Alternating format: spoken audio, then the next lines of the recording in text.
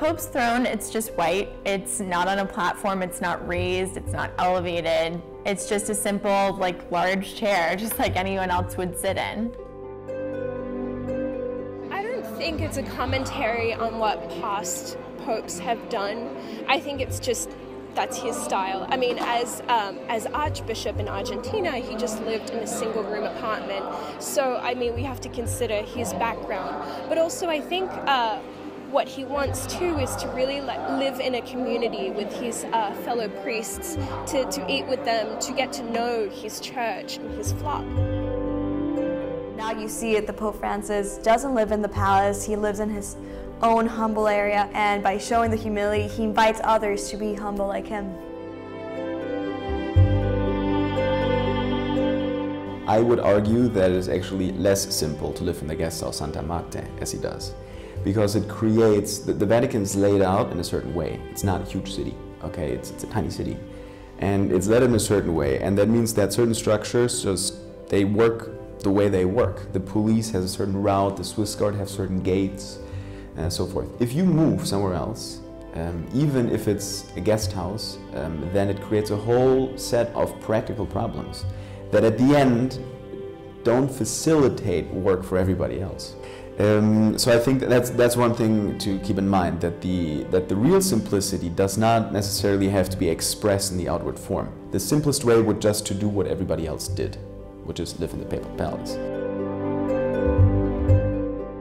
I think the visual changes that he did make was a big step to show people that, you know, this is what the church is going to look like going forward. This is how I'm going to make it open. I'm not sure if these specific things were intended to do that, but it definitely had that result. It definitely elicited a reaction out of people all over the world saying, wow, like, this is different, this is something I haven't seen before.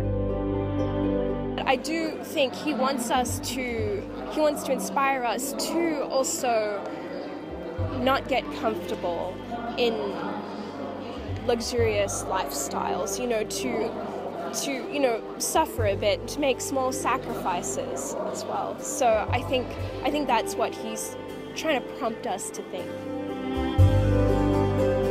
It's not about how you look or appear. It's not about what's on the surface. It's about what kind of message you're sending as a pope, as the Catholic Church, as the Word of God.